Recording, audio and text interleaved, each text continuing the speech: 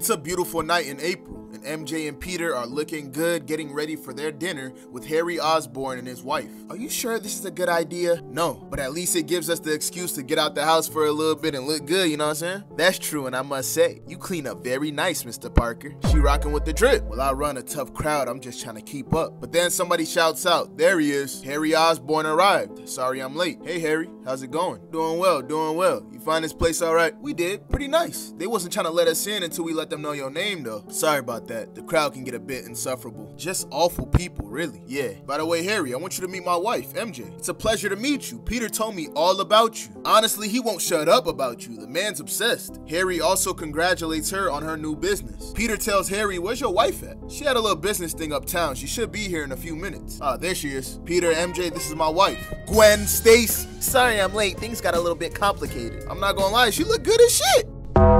She shakes their hands, excited to meet both of them. They sit down and start grubbing on this weak-ass plate of food. That shit look trash. MJ takes a bite.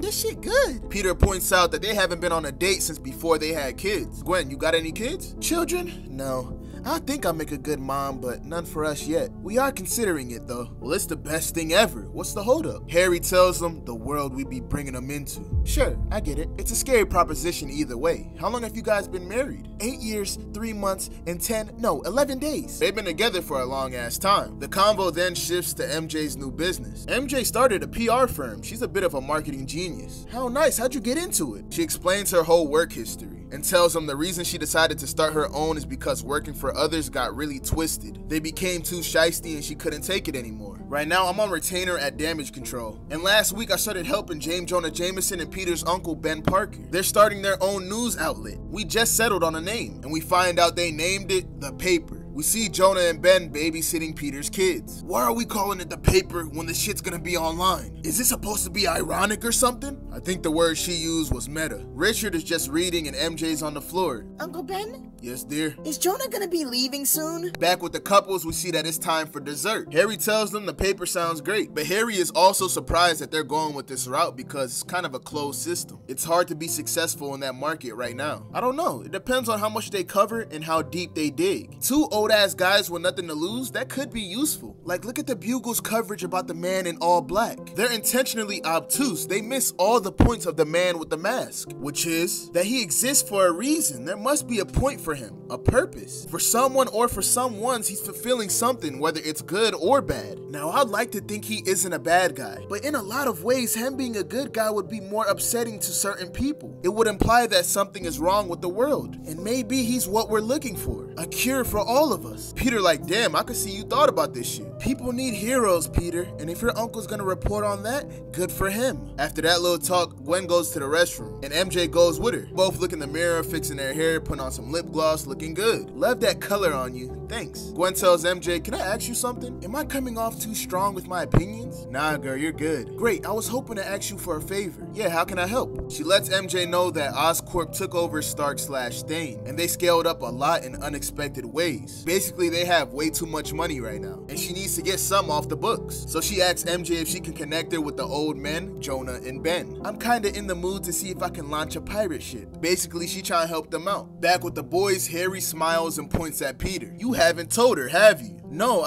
wait, you told Gwen? Hell yeah. How much? Everything. She's the love of my life. I don't keep secrets between us. Are you really telling me you haven't told anyone? Peter puts his hand on his face.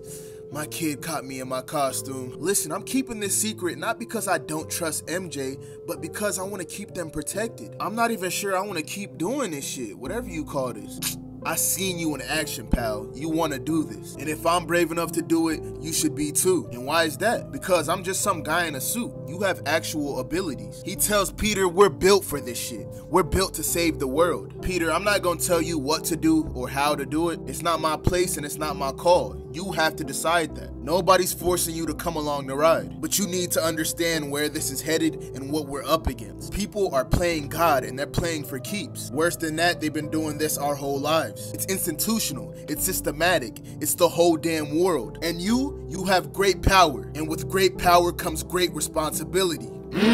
Harry delivering that line is kinda crazy. It's such a gift, but only if you use it. Peter takes all that shit in. Later, after that dinner, we see him and MJ walking down the street. They talk about what they think about Gwen and Harry. They're nice, but they were kinda a little bit scary. Peter asks MJ, what do you think about what they were saying? About the world needing heroes. What do I need heroes for, Peter? I got you. Aww. And they happily walk down the street with their arms on each other. I'ma end it off right here. This chapter was filled with a whole lot of yap, but we learned a lot from it. Let me know what y'all think about it in the comments, and I'ma see y'all boys and girls next time.